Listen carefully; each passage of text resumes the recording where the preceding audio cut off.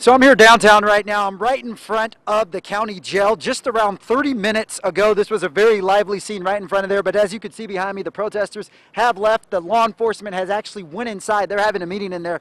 But this is the aftermath, and I want to show you a bit of the aftermath. As you can see up here on the walls, you'll see quite a lot of graffiti. A lot of protesters were spray painting various images and messages throughout the night. But look down on the ground. You'll see a lot of plastic bottles. You'll see eggs.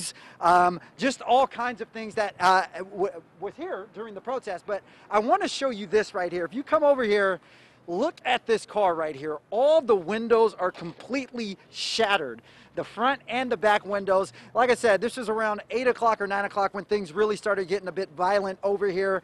Protesters and law enforcement being a bit combative.